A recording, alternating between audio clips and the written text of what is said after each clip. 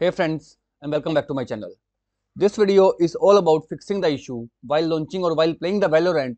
The game is crashing with a blank error message with a yellow exclamatory sign. So without wasting time, let's go ahead and directly proceed with the resolution. You need to right click on the taskbar and choose the option Task Manager over here.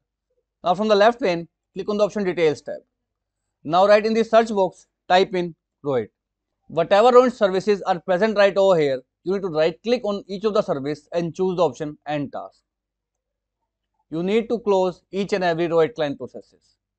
After doing so, type in Valorant.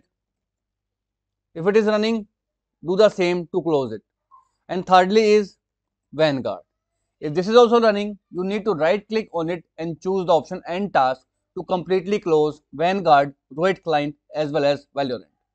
After doing so, click on Start menu, type CMD and you need to choose the option Run as Administrator. Now you need to type here two commands one by one. First one is sc delete VGC and then hit the enter key.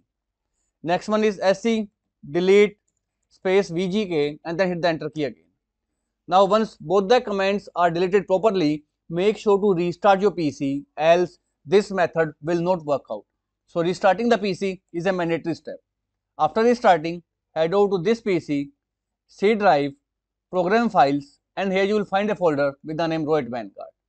You need to right click on this folder and choose the option delete.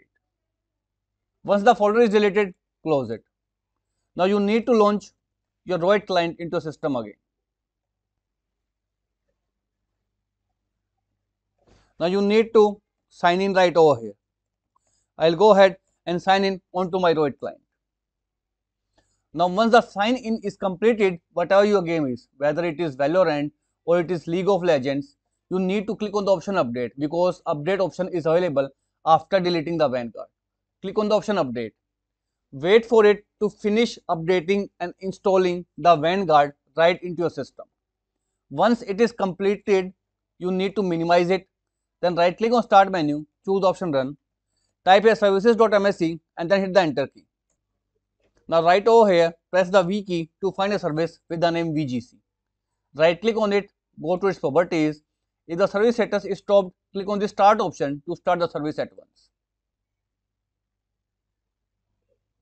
Once service is started, from the startup type, choose Automatic.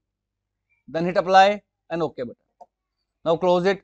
Now you are ready to launch the Valorant. Go ahead, launch the Valorant, and this time the issue of the game is crashing with a blank error message will be completely fixed out. So that's all about it friends. If this video works out for you, I request you to please click on subscribe button and turn on the bell notification icon to continue receiving updates from my channel. Thank you so much friends. Thank you for watching.